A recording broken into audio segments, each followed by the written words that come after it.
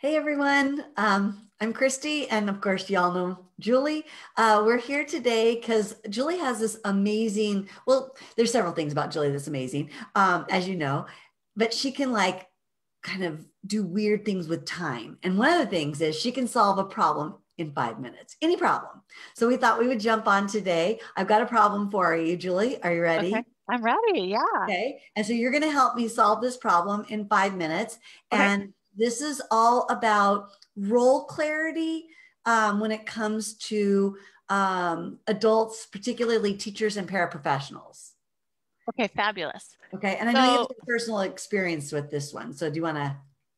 yeah, let me just tell people we're going to do. So, it's called a 5-minute problem solving experience. I'm going to just outline it and then Christy will jump in. So, I'll Okay. outline it first. The first thing I'm going to have you do, Christy, is you're going to describe the problem to me in 1 minute.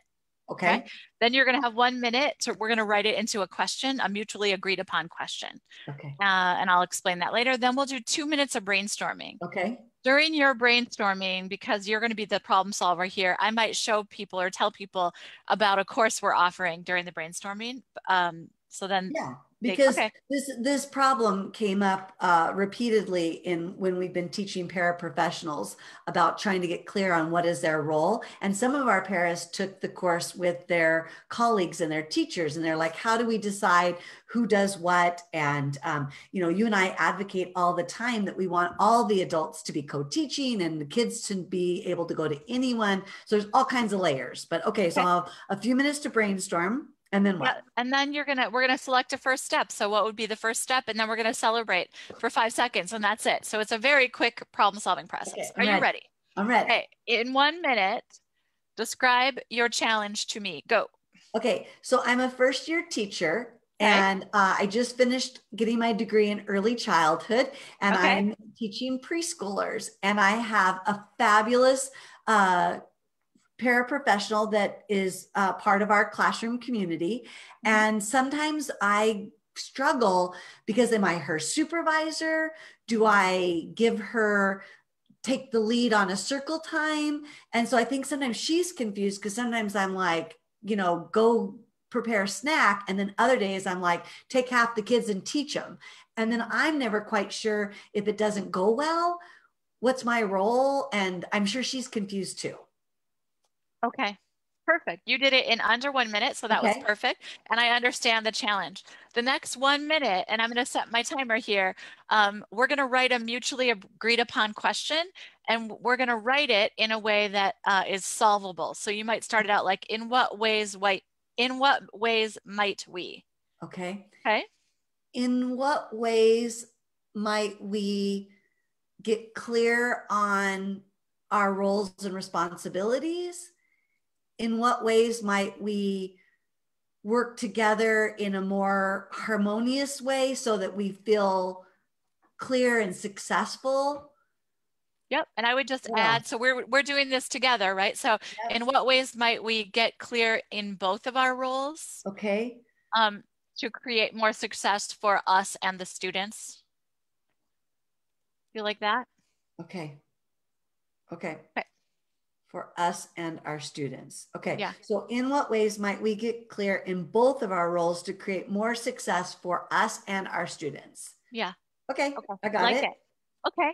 And now is the 2 minute brainstorming. So we did both of those in under a minute, and we had 19 seconds left on that, so that's Okay. good. And I just want to pause because I have 19 seconds to tell you, notice what we didn't do, Christy. We didn't admire the problem from every angle. We didn't spend hours discussing the problem and being frustrated. We just said, describe it. What's our question? Those were our 2 steps that we did. And it It's a helped too, game Julie, changer. knowing that for the first minute, I felt like I would waste too much of my time pointing fingers, like either blaming myself or blaming her. It made me really think about what was it that I was struggling with. Yeah, beautiful. So those were the 2 first steps. Okay. Now is your silent brainstorm. Now, usually folks who are listening, you do this with multiple people and you brainstorm, brainstorm, brainstorm for 2 minutes and you try to get 50 solutions.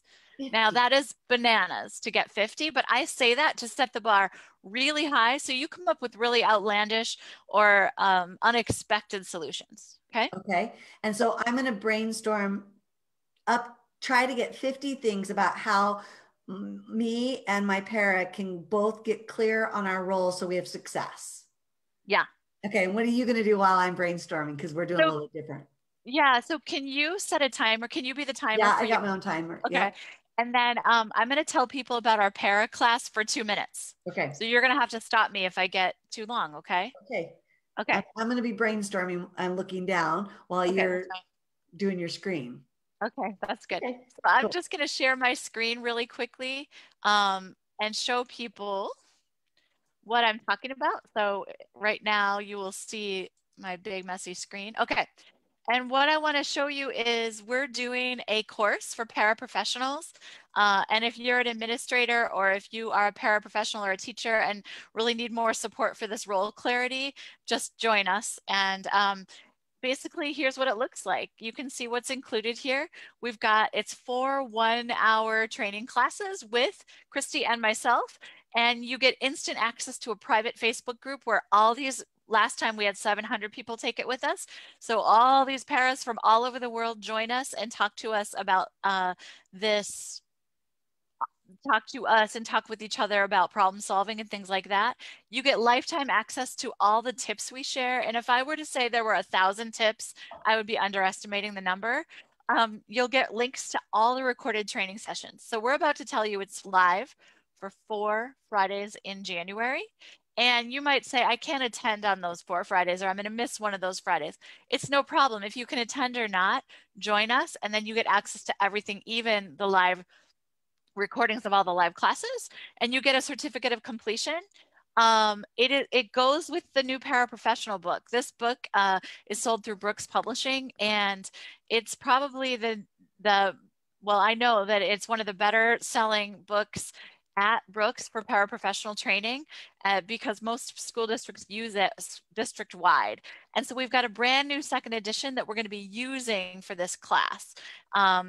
And so we're going to help you bring that book to life so that we just have a place for you to enroll. There are tons of bonuses, and you probably want to do it for your whole district. So Christy, could you hear me while you were brainstorming? You probably couldn't. Yeah, I got you. And you have just a few seconds. Okay, good. So I'm going to stop sharing my screen. Okay. Yeah. And how did your brainstorming go? Um, I got maybe 20. okay. That may or may not have included a trip to the Bahamas. Fine. That's right. So you have to be as kind of outrageous in your thinking as possible.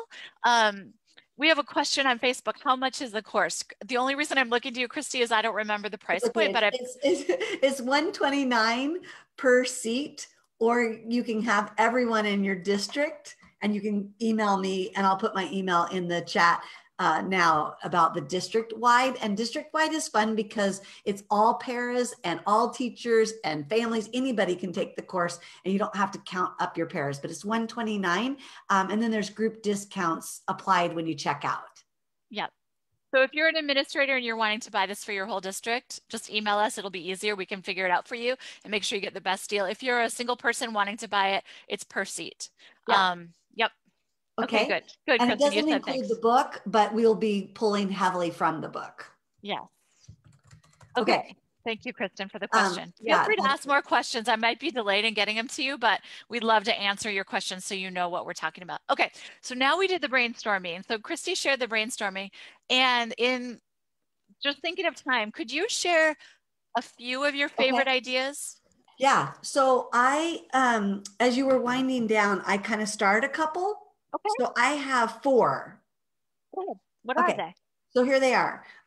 We could look at other teaching pairs in our building that are having success and do a little walkabout and see what's working. We could, I can't read my own writing. Oh, I thought this one would be kind of fun. We could sit down and have a dream date where we could just talk about our personal goals so that we were really making decisions that were both respectful of where we wanted to go professionally, because you talked about our success and student success. I thought when I heard you talk about the book from Brooks Publishing, I thought maybe we could do a book club and my para and I could read the book together. And then what I really wanted to do was have us sit down maybe with our admin and take a typical routine or a typical lesson and unpack who would be doing what in that lesson or that activity. Ooh, so it's just very clear before you even begin Yeah. teaching. Okay, so that's beautiful. You came up with a page or two of notes in 2 minutes. And what I Yeah. want everyone to know is we're solving right now a paraprofessional teacher issue. It's a common one. We're often asked to help solve this problem. The book is filled with solutions to this problem. Yeah.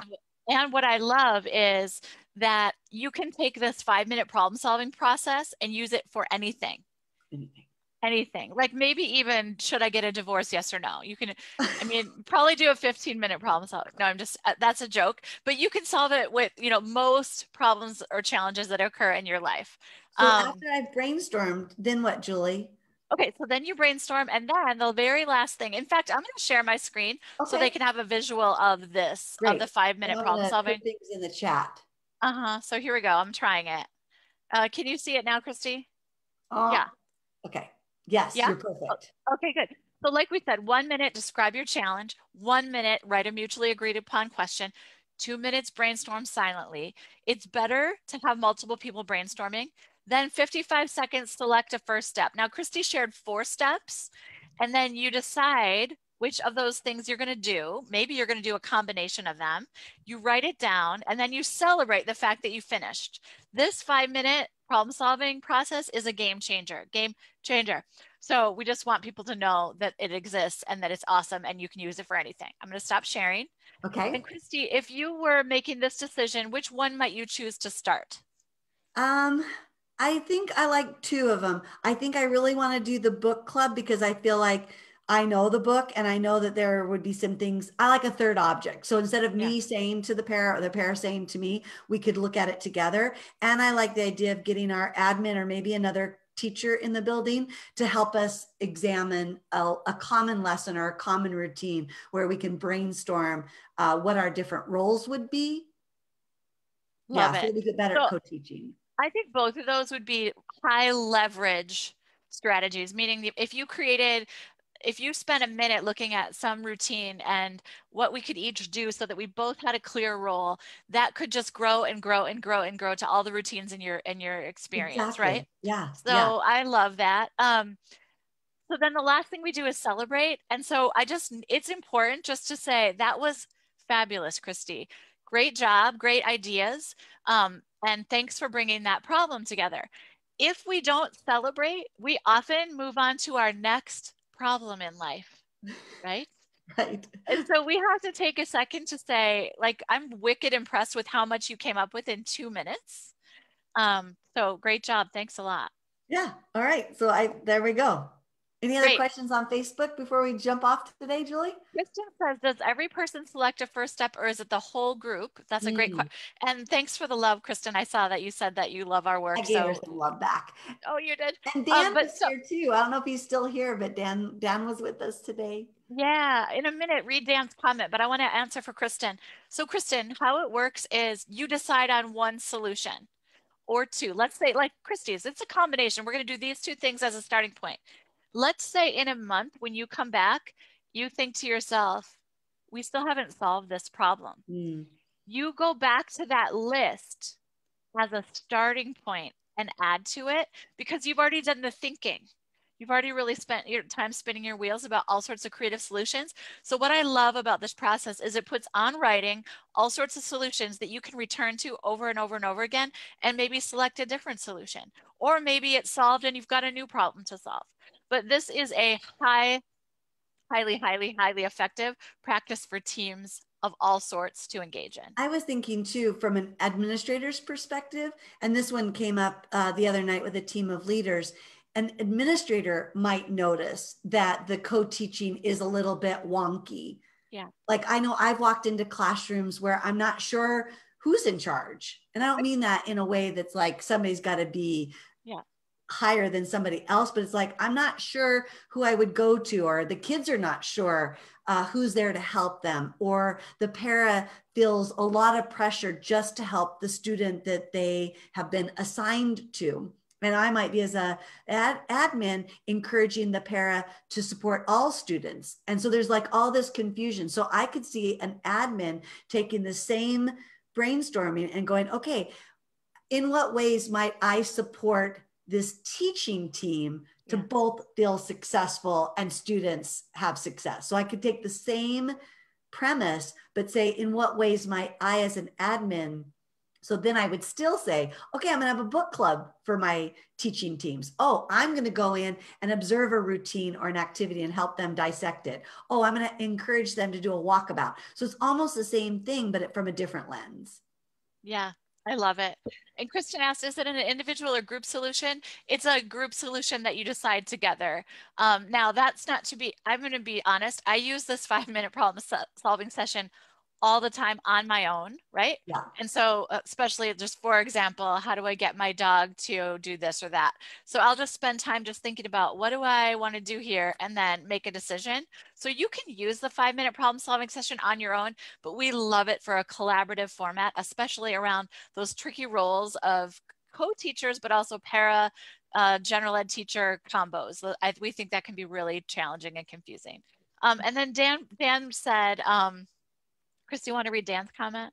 Oh yeah, I put it over here. So I don't know, Dan, if you're still on. But it's an important point. So this course, what we love about it is for paras, designed for paras, delivered to paras. However, Dan's reflection was that while sure, paras can benefit from the content, teachers, administrators, decision makers, family members would benefit from learning new ways to take advantage of their paras, especially when we think about teaching virtually. That's been a little bit of a wonky space. So I'll put, Julie, in the chat where folks can download our 140 ways for paras to support students virtually. So I'll do that too. Okay, cool. So as you're doing that, Christy, just know that if you go there, it's a little form and then it asks for your email. So if you want this beautiful handout that we made of 140 ways paraprofessionals can support anyone virtually, go ahead, put your email in and get it, and then you'll just have it. So we're really, really excited about that. Yeah, we just finished it yesterday. We've already given it away twice because we are loving it. Okay. Thanks for joining us. For everybody who's joined us, if you're here, just jump on and say hi, just so we know that you're here. Do you want to do a giveaway of something? We did not plan this, but yes. What do you think about giving away one seat to the class? I think we should. Okay. Okay. I'm still trying to get the link. Okay, put the link. It's okay. Put the link. If you're here, say hey. It's a real good time to put your name in the chat. So if you're just jumping on, you might be like, for what? We're giving away one paraprofessional seat for $129 is the price point for that. So we're giving away one free class right now. Now, if you're a para let's say you're a para, great, take it, use it. If you're a parent and you want to gift it to your para, that's like the most fabulous gift I could think of. If you are an administrator, you could gift it to one of your paras, or you could use it as a reduction in your price if you wanted, for if you were doing the whole district. So it's a big class that we're going to be offering for paraprofessionals about how to do this work effectively, virtually or in person. And I just haven't said this, Christy, but I want to say it. Paraprofessionals are required to do some of the hardest work in our school systems. They are working with students who have the biggest challenges, and they are often given the least amount of training.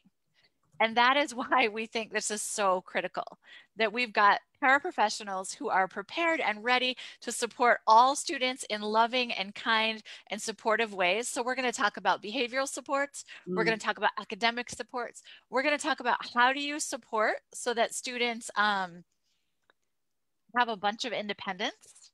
Right? So how do you make sure that students are really independent or interdependent with their peers? How do you fade your support so that it's really effective? So all those kinds of things are the topic of the course in January. Okay.